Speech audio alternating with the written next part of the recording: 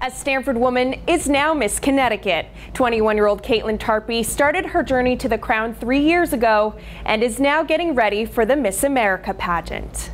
Goosebumps from head to toe. Kaitlyn Tarpey describes June 22nd when she was crowned Miss Connecticut. I was excited and I was ready to work. A veterans advocate, children's hospital liaison, and Irish step dancer, Tarpey says she does it all with a sense of tranquility. So the Miss America organization has really taught me to embrace that everybody is perfectly imperfect. Tarpey was inspired to compete after enduring a life-threatening illness. My left lung collapsed a week after my 18th birthday, and I had a very rare lung disease called Lemire syndrome.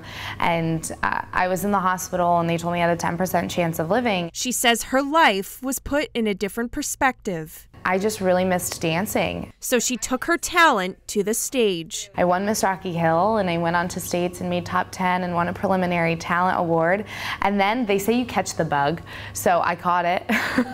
Now as Miss Connecticut, she's speaking up for veterans, helping them find homes and jobs. It's so important, I think, for people to realize that all it takes is having a comfortable environment, being supportive, and if you own a business, make a pact to hire a hero. And was part of raising $24,000 for the Connecticut Children's Medical Center. We do those things for the betterment of other people, and I think that's a prime example of how this pageant it's not an individualized thing. This is not about me. Tarpey says she wouldn't be where she is today without the support of those closest to her. I am a firm believer that having family, friends, and faith gets you through, and I've just been blessed with all three. Wearing her crown and sash proudly, she says she's ready for Miss America. But I really can't wait to kind of show America what Connecticut has and what we can offer. I mean, I really feel that I've worked so hard and I have the ability to do it. It's just a matter of going and staying calm and hoping that